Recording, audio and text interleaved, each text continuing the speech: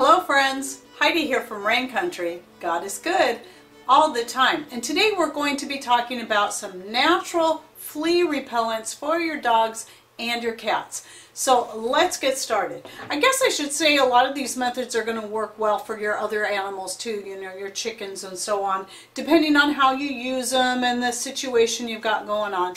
And first what I want to talk about is the homemade natural flea powder. Now in this one I only have 3 ingredients. I don't need to make any right away, so I'm not going to be showing you how I make it, but it's super simple. In this one I have diatomaceous earth. I have equal parts yarrow that I powdered up, and let's see, oh, and the neem powder. Equal parts of each of those. And that is just what I have in here, but I have some ideas for the next batch that I make. This batch here has been very effective, and I've had it made up for at least a year or two, and it's worked really well. But with all the many herbs I have growing, there's so many other great herbs besides yarrow. Yarrow is a great mosquito repellent, but there are many more that maybe you're already growing that you can consider using in your flea powder. When it comes to the diatomaceous earth, you can take this flea powder and rub it directly onto your pet, sprinkle it on it and rub it onto them, but I never use it that way. What I like to do with it is I like to sprinkle it directly into the bedding and then rub it in, because one of the issues you can have with diatomaceous earth, though it's really great for you, your animals, and whatever to ingest because it will kill any parasites within the body, you don't want to be breathing it into the lungs. So I like to sprinkle the powder directly onto the bed and then rub it into the bed really good and work it down into the fibers. The diatomaceous earth in the flea powder is going to cut up and kill any of the bugs and the eggs and any of that kind of stuff. That is how diatomaceous earth works on parasites and, you know, intestinal worms or fleas or any kind of bug. That is also why you have to be careful though in using it in your garden and how you use it. You don't want to just be sprinkling it everywhere and let the dust fly in, because if you got honeybees coming into your garden, it can harm them too. So it's something I would only use directly on the top of the soil, not sprinkled onto the plants themselves. But so, you know, but it is great for killing pests and stuff, but just have to be careful how you use it as far as that. Neem powder is very safe all the way around. It can also be ingested, though it has a very bitter taste, so I don't worry so much about that. But you might want to do some more looking into it for yourself. Yarrow, of course, is another very, very safe one, and again, powdering it up using your electric coffee grinder is, I find, to be best for powdering up herbs and things like that. Better than a blender. Personally, that's what I found. And I actually got that idea from Lisa Booker a long time ago, and I think a couple other people mentioned it. I've always just used my blender, but I find that the coffee grinder works better. Now for some other herbs that you can consider putting into your flea powder, I'd recommend lavender flowers. Again, all these should be powdered up first. Peppermints, sage, thyme, but especially catnip. Catnip is said to work better than DEET at repelling fleas and mosquitoes as well. So some other ideas is to make even a catnip tea and use it as a spray, which is what I have right here. That's partly what's in here. I have this bug spray recipe that I developed last year, last spring, for my plants. I have yet to use it on my dog, but I think it would work really good because of the herbs that I have in here. Because garlic, it's got garlic in it, and garlic greens at least, and that's another natural bug repellent. I'll go ahead and link to the bug spray recipe right up here. I do think it would be an excellent alternative for any kind of like flea bath or anything. You can just spray it right onto your pet. I just haven't needed to use it yet because Cody hasn't had any fleas in quite some time. Some other really great methods is also your homemade vinegar. You can put your homemade vinegar in a spray bottle like I do right here, just like you could do with the bug spray, and spray it on your pet. I guarantee they will not like it. They don't like the smell of vinegar, but bugs do not like vinegar. But especially if you're using like a lavender, one of your homemade vinegars that you made out of lavender or any mint or anything that bugs really don't like, these are some really good options. Now, for bathing your pet, I recommend using the tea tree soap, the Dr. Bronner's tea tree soap.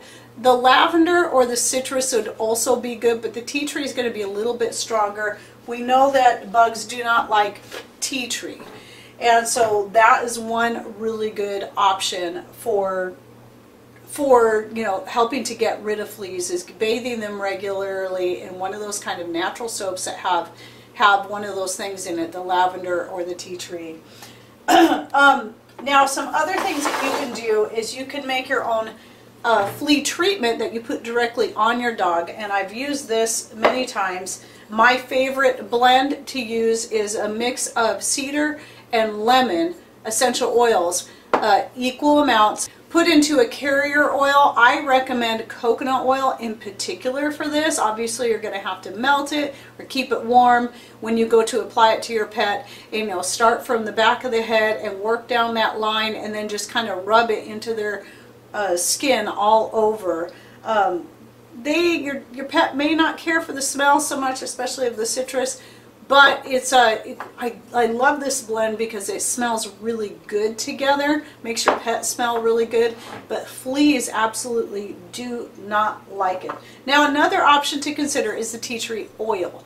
But I have read, I haven't read recently, but I read that pets can be very sensitive to the tea tree essential oil, so you need to be very careful how you use it. So I don't use this in that particular treatment. So you're just going to have to look that up and find out for yourself what you think is best. I highly recommend these two, and there's other essential oils you can use as well, but these are my two favorites. Again, back to the flea powder, I want to specify again, it's 1 part to 1 part to 1 part. So let's say I'm going to use any of my dried herbs. If I want to use a blend, I'm going to blend up enough to equal, let's say I want to make 3 cups of the powder. I want to blend up enough, powder up enough to make 1 cup of the powdered herbs. And then to that, add 1 cup of the neem powder, and then 1 cup of the diatomaceous earth, and then blend that together really well. Put it in a large jar. This is the easiest way to blend it. I have a video showing, one of the last videos I did showing how I blend powders, is my my mixed spice. I'll go ahead and link to that right up here, but you just put them in the jar and you shake them up really good, and that's the easiest way to get it blended thoroughly and the quickest. And then put it in your jar. Now you can see right here in this particular jar, I've got one of these special lids that has the pop-up thing so I can sprinkle. I've heard that you can also use, if you're one to buy Parmesan cheese in a can, you can use those and put that on there. It will fit right on your regular mouth jars. There were some other ones I'd read about. Or you can even take your ball lids or a peanut butter lid, put it on there, and drill some holes into it. But I got a really good deal on these at a local store. They had this great deal that I got the jars, the little tiny jars with the lids for just like a couple dollars, where the lids alone would have cost more than that had I bought them online somewhere. But anyway, a really great way to do that, and just sprinkle it on the bed. Again, I recommend putting it into the bedding. Other options you can do for washing your pet, which is not natural. So I've gone over all these natural remedies. These are the things that I will use the most. But in the case of, let's say that your pet just has some really bad fleas, and you're trying to do everything you can without having to buy the toxic flea treatment that you put on them. Sometimes even that has to be a must, because there's some really die-hard fleas out there, but I still recommend starting with these methods first. But I would say the next thing you go to before resorting to the flea medication, the expensive and toxic flea medication, is get yourself some Dawn dish liquid. There's just something about that Dawn dish liquid that does better than any other kind of dish liquid. removing grease and stuff like that. But what it also does, and why it's very effective on fleas, is if you bathe your dog in it, you don't need very much. I've had this bottle for years.